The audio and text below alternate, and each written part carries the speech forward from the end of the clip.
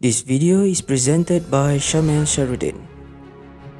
Back in the early days of civilization, societies around the world used gold as a medium for transactions. In 1821, the British Empire back then became the first nation to adopt the gold standard. The system was a standardized and a straightforward system because the rate for conversion of currency to gold and gold to other currencies had been fixed.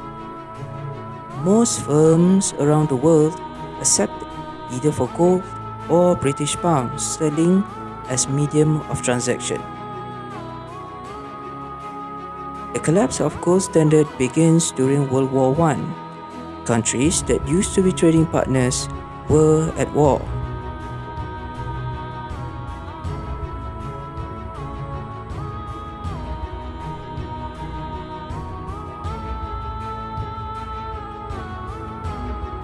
Two conferences or meetings between countries were held. They agreed to become trading partners once again. However, it did not last long. The Great Depression had been triggered. To restore the economy, two primary economy policies had been taken almost by every country. A country deliberately lower the value of its currency than it is supposed to be, just like what happens to the current US-China trade war. The phrase means a country wants to heal its economy by worsening the other country's economy. Basically, every country tried to earn more and less on spending on other countries. This means more revenue, hence more trade surplus. Finally, these two policies triggered the Second World War.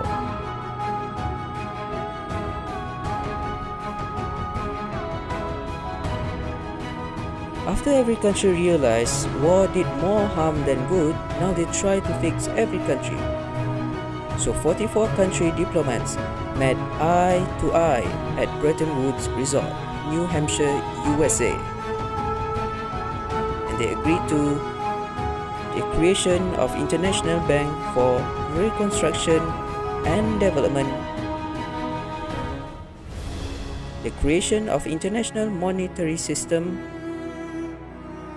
and to renew or to revamp the gold standard.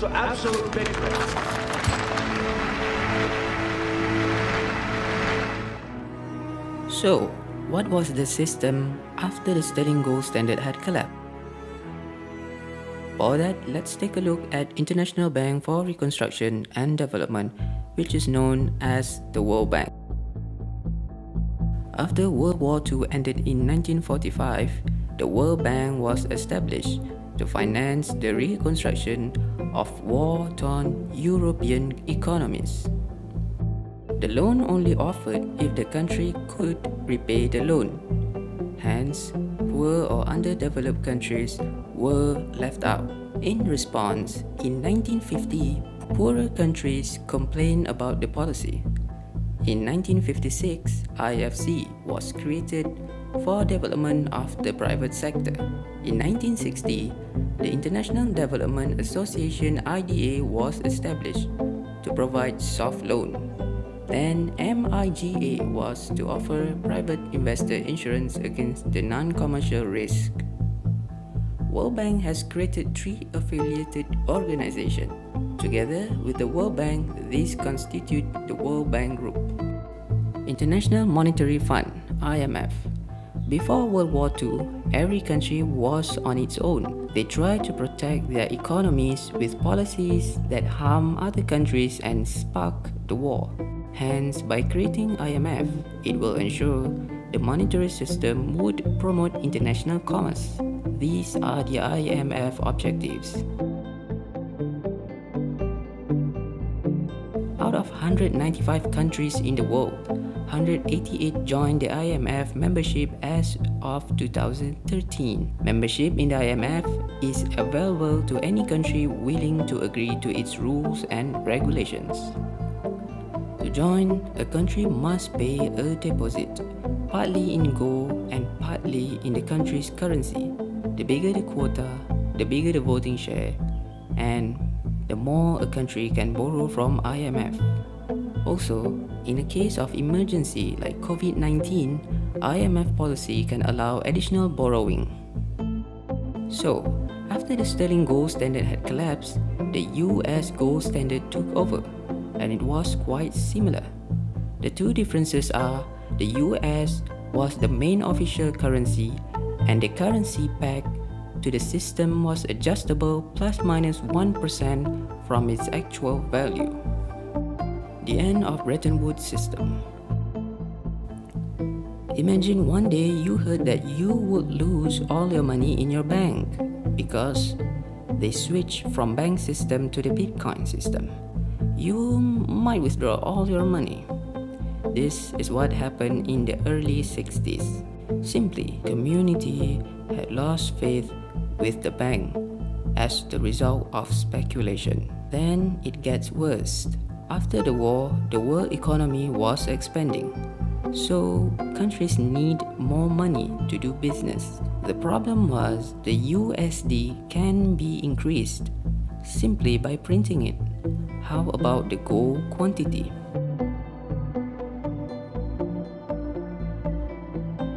The gold needed to increase as well because it was a peg system. USD needed gold and gold needed USD to achieve stability or equilibrium. Then it gets more complicated. If US print more USD to meet the demand, the system will collapse because of too many USD in the market.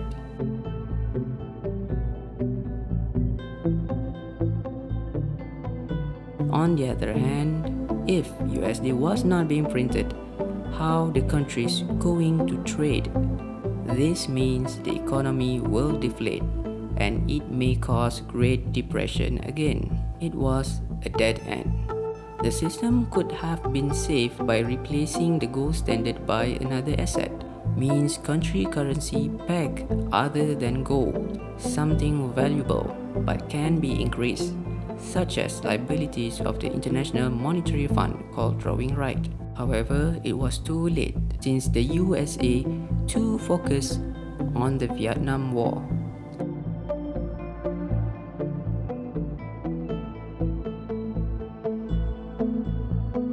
However, US did not have enough gold to give to every country. In August 1971, the former President Nixon announced that the United States would no longer redeem gold at $35 per ounce. Consequently, the Bretton Woods system ended. In December 1971, the central bank from Group of 10 agreed to replace fixed exchange rate with the new rate. In March 1973, since the economy was still booming, the demand for money increases. So the floating exchange rate system is introduced. This means if USD has high demand, the price to get USD is high. If low demand, USD becomes cheaper. It is called managed float because exchange rates are not determined purely by private sector market force.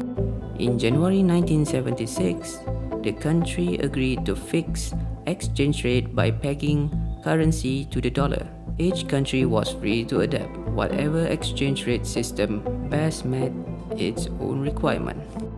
Later on, European Union members under currency euro created ERM.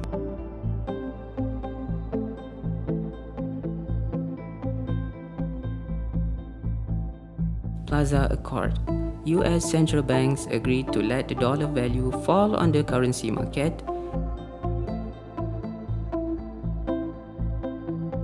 This accord signaled the commitment of these 5 countries to stabilize the dollar value since USD was a global dominance. In 1973, the Organization of Petroleum Exporting Countries OPEC imposed an oil embargo. World oil prices quadrupled from $3 a barrel in October 1973 to $12 a barrel by March 1974. This rapid increase in oil prices increased inflation in oil importing countries.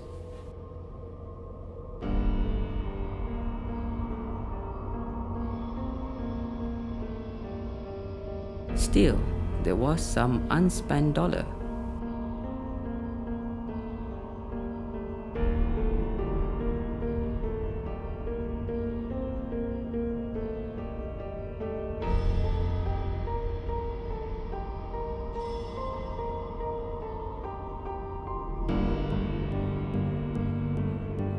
Finally, international debt leads to financial crisis.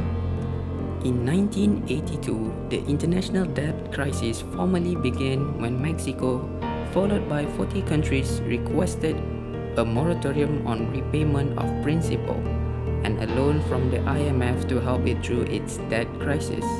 In 1985, they realized the importance of moratorium and continuous borrowing to debtor countries. In 1989, the Brady Plan focused on the need to reduce the debts of the troubled countries. In the 1990s, a combination of IMF loan, debt reschedule, and changes in government economic policy means a manageable loan payment. In July 1997, the Asian currency crisis, which began when investors distrust abilities of Thai borrowers and the government to repay the loan. Currency trading is unnecessary, unproductive, and totally immoral. And finally, subprime meltdown 2008 occurred, which began in the US.